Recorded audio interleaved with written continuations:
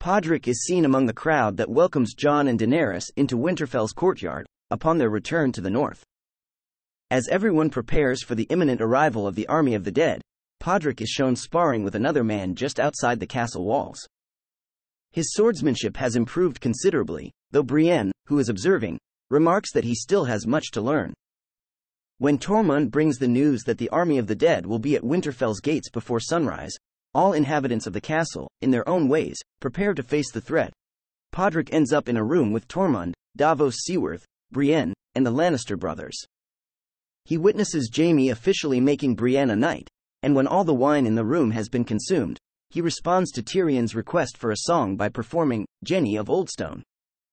As the army of Winterfell prepares to face the dead on the battlefield, Podrick stands with Brienne, Jaime Lannister, and the Knights of the Vale in the left flank.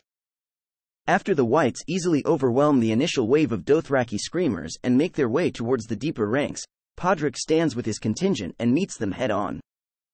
Eventually, however, the onslaught becomes overwhelming and everyone is forced to retreat behind Winterfell's wall. Podrick ends up fighting White after White atop the castle walls and in the courtyard. When it appears that sheer numbers will allow the army of the dead to carry the day, they all suddenly disintegrate when Arya Stark manages to slay the Night King in Winterfell's Godswood. Podrick is among the few survivors of the battle. Podrick is present at the lighting of the funeral pyres for all who fell during the battle, and during the celebration feast afterwards he ends up at a table with Brienne, Tormund, and Tyrion. As the latter three get involved in Tyrion's favorite drinking game, Pod catches the eye of two young Winterfell women, and is seen walking arm in arm with them out of the Great Hall. Following the Battle of King's Landing and the death of Daenerys Targaryen, Podrick travels to King's Landing with Brienne and other nobles of Westeros, though due to his squire status he is not present at the meeting to choose a new ruler.